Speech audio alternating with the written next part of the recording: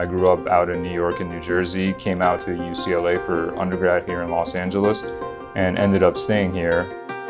I'm an East Coast guy in the West Coast world now, just enjoying my time out here. I love what I do, I love the people I work with, including both the attorneys here and the staff, as well as the clients I represent. I started actually on the defense side of things, doing a lot of tort work, and then I transitioned over to the plaintiff side.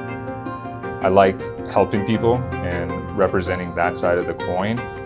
Eventually, I started coinciding my desire to help people with also just the practice group for consumer class actions, deals a lot with false advertising, misleading labels. If there's a corporation out there that's presenting a product in a certain way and that's not accurate, if you can change that, I would say is successful. We care a lot about the work we do and the people we represent.